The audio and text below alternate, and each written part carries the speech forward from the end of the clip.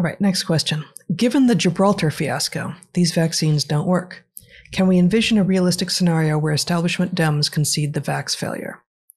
So neither you nor I were familiar with the Gibraltar fiasco, but you pulled up a thing that I thought there were two paragraphs in there that warranted reading. All right. Yep. You have to hand it to me. Oh, I thought you had it there on your machine. You never shared it with me. It's on your phone. Oh my God, it's on my phone. It really puts the pressure on.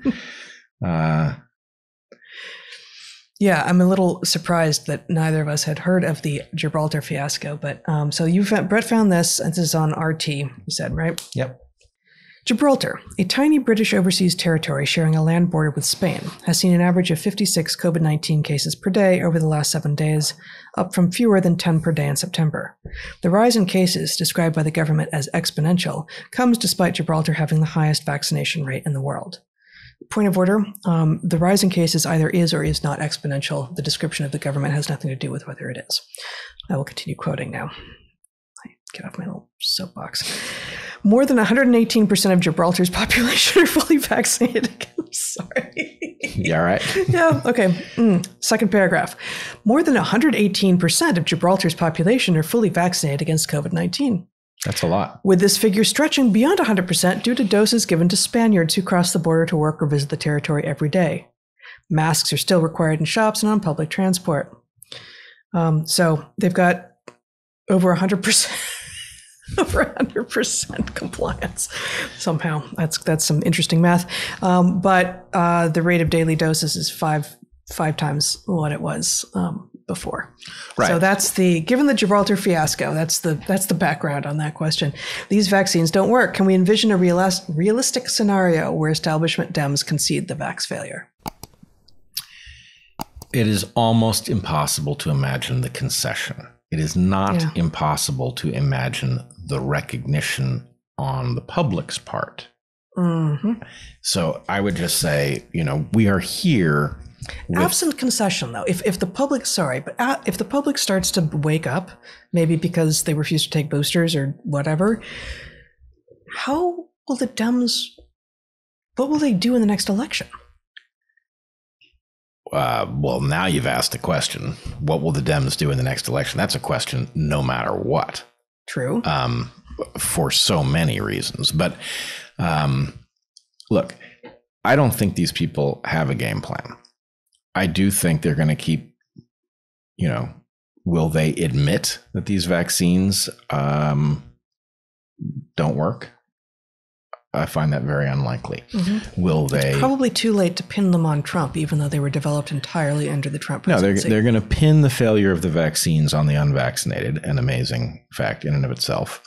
And they will pivot to some other policy. It will be unclear. It will continue to be unclear what their objective is, right? In fact, that absolutely maddening article from the Wall Street Journal makes the amazing claim that part of the problem with the vaccines is that the people who released them botched the communication, and they led people to think that the purpose of the vaccines was to control the pandemic rather than to reduce extreme reactions to COVID, right?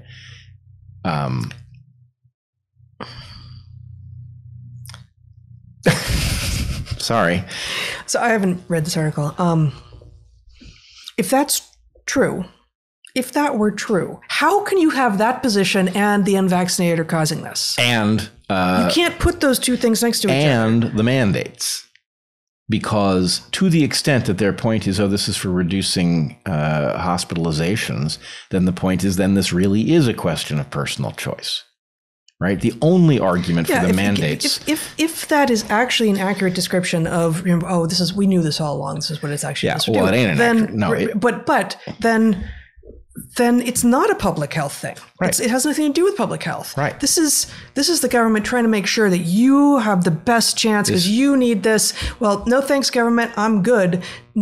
Would of course be a legitimate response in that case. I mean, think about it this way. This is the nanny state, and think about what a terrible nanny state it is, because why the hell are we vaccinating children then? That's what nannies do. If it ain't about preventing transmission, vaccinating kids who are healthy and don't have any risk from this disease doesn't make any sense.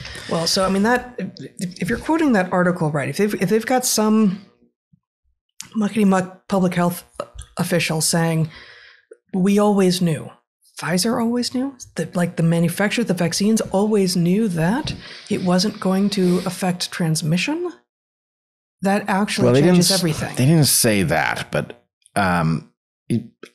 believe me, there's no way to square this circle, right? And so your question about what will the Democrats do if the public response starts to be, wait a minute? I think the thing is, it's an escalator of mendacity, and we are. Is that a thing? Yeah, you just made that up. No, I wish I had. But escalator of mendacity. Yeah, I like that. The point is, they are going to keep lying, right, in order not to take responsibility for having massively screwed this up, which they clearly have. No matter what you believe, you can see that they massively screwed it up, right? Yeah.